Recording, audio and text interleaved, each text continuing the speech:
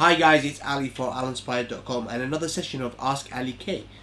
Now the question I got today was, Dear Ali, where did Autodesk freaking put the keep faces together option in the Extrude Tool?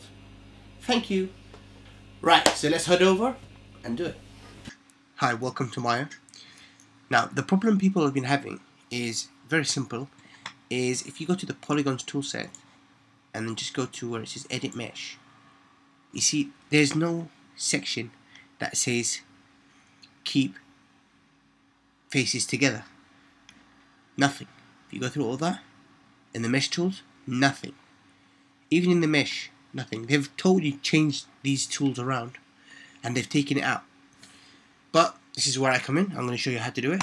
It's very simple. So if we just create a sphere, I know this, everybody who teaches Extrude just does this same thing. Drives me nuts, but it's the quickest thing and the fastest way to teach you and explain everything. So just scale this up really big. Okay, now let's turn the grid off. I don't want the grid, so yeah, turn it off so it's like that. Okay, now if we just select the faces, so just select all the faces, and then if we go to mesh, edit mesh, and then just go to under face section. Now you see there's three edges. There's a face edge extrude, there's an edge extrude, and there's a vertex extrude. Now you have to be really careful which one you select. Now if you're working with faces, then you select the faces one. If you're working with the edges, you select the edges one. Because when I first started with playing around with 2015, I kept clicking the edge extrude and I end up with nothing. Or I need to extrude a face, I select a face, I end up extruding the edge. And I keep thinking to myself, hang on a minute, why is nothing happening? Why is the edges coming out? And I keep doing it and doing it and doing it until I figured out that, you know, they kind of split up. So let's go to edge extrude. Just select the extrude, make sure everything is reset, and then just click extrude. Now if I just pull on this, you can see everything is extruding. Now we don't want that, so just undo. Now you can either go into the attribute editor, sorry, the channel box, go down near the bottom and it says under keep faces together, turn that to, just put 0 on that and it turns it off, and then what happens is if we stretch this out, the faces split up. Yeah, but that takes too long. The other way of doing it is go to the attribute editor and then under extrude uncheck this, but again that takes too long.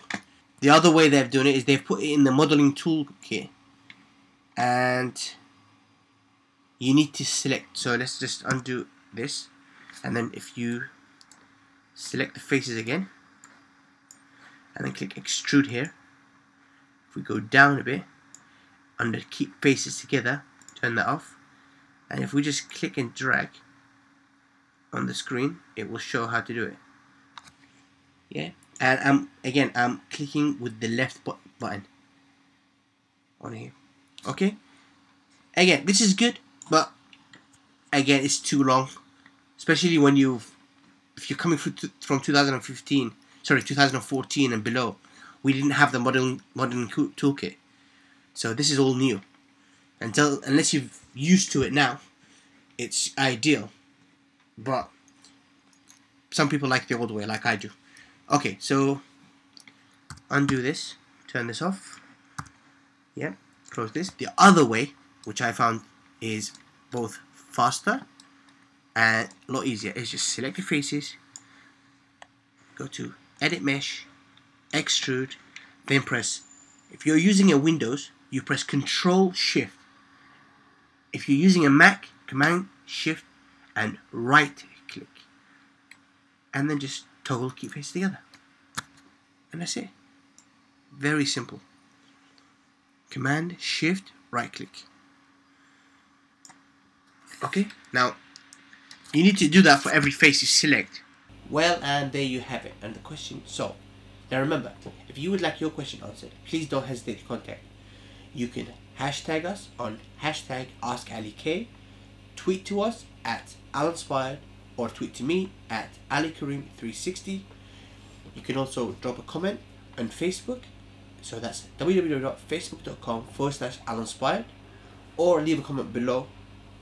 And remember, please like, subscribe and share. Thanks.